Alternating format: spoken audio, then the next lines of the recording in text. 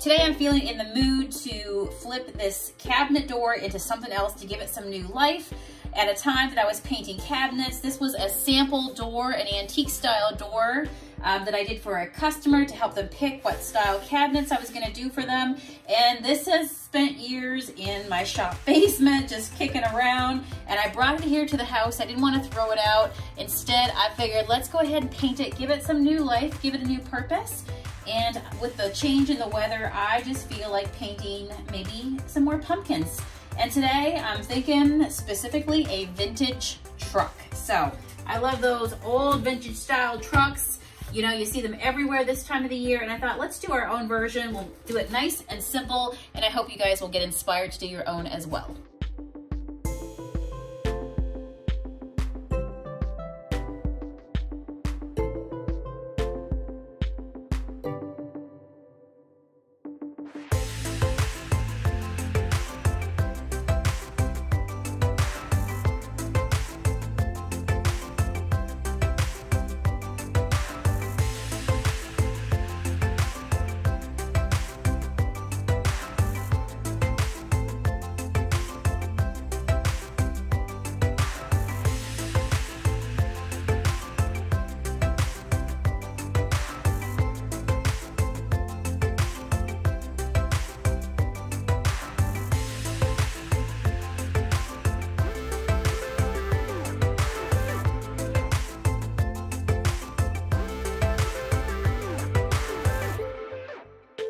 So now I am just pulling out a bunch of my favorite colors, and I'm going to get my colors all pulled out so I can begin bringing this truck to life. And I love the colors of Stormy Forest. I love the colors of maybe some Ducky. And of course I've already got my vintage white put out. So we're gonna go ahead and just pull out our favorite colors. This is what I love to see when you guys paint these tutorials yourself, and then I get to see what colors you love and what you put on them. So if you guys are painting these tutorials along with me over on Facebook, if you go to Junk Monkey Paint Projects, that's our sharing group for all the projects that you do with the Junk Monkey Paint. So maybe I'll see you there. So for this project, I am going to grab my handy dandy palette knife. I love the look the palette knife gives me. It gives me this really cool shabby and perfectly perfect look, which is what I love and love to play with. When I lay out my favorite colors on my paint tray, I always put a lot more white on my tray because, as you can see, one of my favorite looks that I love to do is combining white with the color on your palette knife when you go to put it down, and it gives you this really cool marbled, it's got highlights to it. It just makes you feel like your piece has automatic dimension. And of course, using the paint will give you lots of texture and you can build it up. So it is the palette knife, and the Junk Monkey paint is literally a marriage made in heaven. So I am laying down right now some Ducky and vintage white and filling out my vintage truck.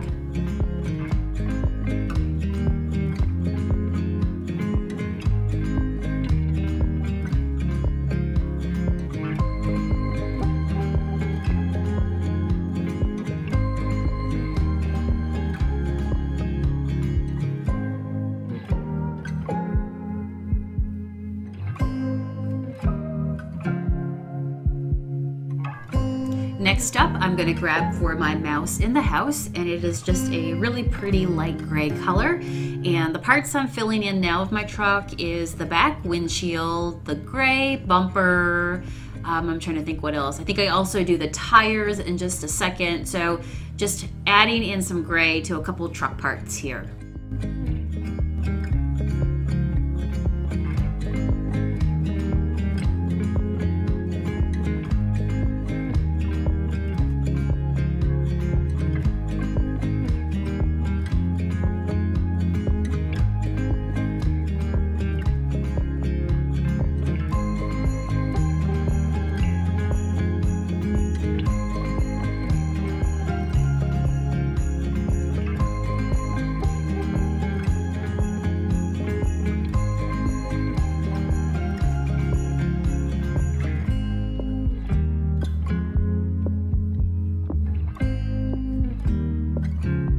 Next up, I'm on to tackle the pumpkins. So I picture a bunch of pumpkins in the back of this truck. You can do one big one and a small one, whatever placement you want to do. And I also know that your eye likes to see repeating colors, and so don't just put pumpkins in the back of the truck. Think about putting them on the ground, around the truck, or just anywhere you want to put them, right? The other thing to tell you is I'm using a color called watermelon, but you can use any color you want. Whether you want to keep it towards the pink, orangey, peach family, like for traditional pumpkins, go for it, but they can be some fun ones too. So if you want to make teal pumpkins, yellow pumpkins, listen, do whatever floats your boat. All right, let's add in a little greenery here. So I'm just grabbing some lucky clover mixed with some white.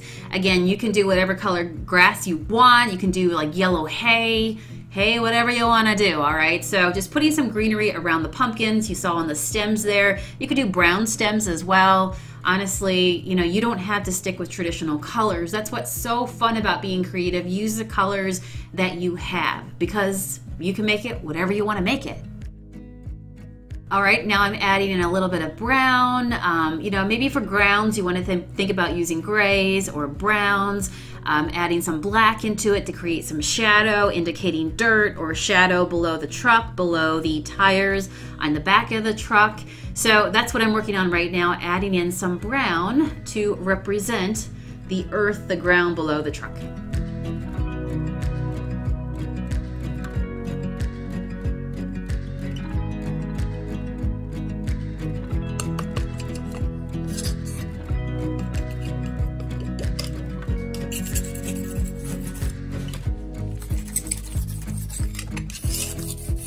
It's really fun to build up your layers, and that's what makes this piece look so cool in the very end.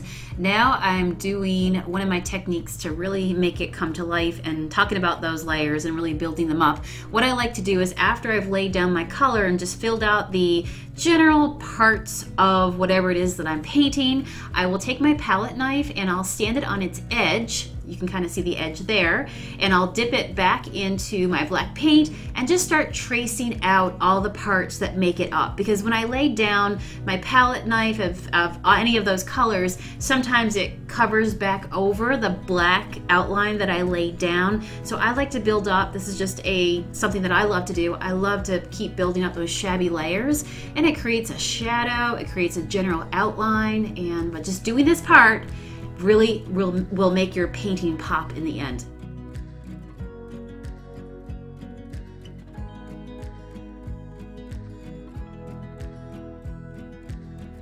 All right, so while our painting is drying in here, I don't want to touch it too much because it'll just completely gray out and marble because everything is still wet. I'm gonna let it set up a little bit, and then I'm gonna go back in and add some more detailing to it. But I love how it's just coming together right now. So I think I'm just gonna grab a brush that I have nearby. I've got some vintage white on my tray here next to me.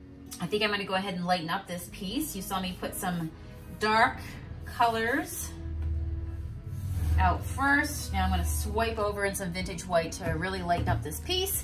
Keep it shabby style. I don't care if a little bit of like my watermelon got in here. I just want it shabby style. So not looking for full coverage. I like some of those dark colors coming through. It's giving me a little bit of a pink look because I've got some watermelon mixed in with my white, but I'm just using up the remnants of what I have left on my tray there of paint. Gotta make use of it all, right? Ooh, that's pretty. What do you guys think? Sometimes the best creations just happen. Just because there's a chance of two colors touching each other on your plate or your tray.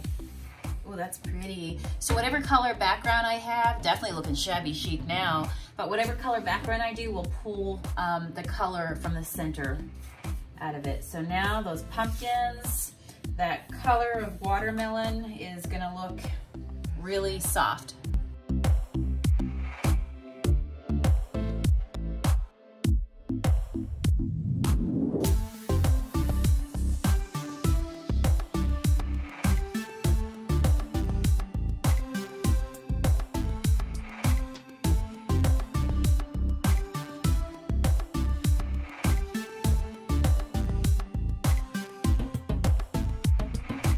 Now, same technique, but instead of going in with the black, let's add some highlights. So now we got the shadows created. Now we're adding vintage white to, again, lighten it up. And it really creates all these different shades and values of colors that come together so cool. I've also decided to add a little bit more of that vintage white to the outside of the frame. So you see me go ahead and just brush on some out over the edge. I have gone bananas, my friends. And now I am just bringing up some color around the edges to really fill in my little painting here with some more of the watermelon color. So I think it fills it out quite nice, pretty happy with this. Who is going to try this tutorial? Who's gonna make it happen? I cannot wait to see your creation. Oh, and don't forget your backlights and your license plate.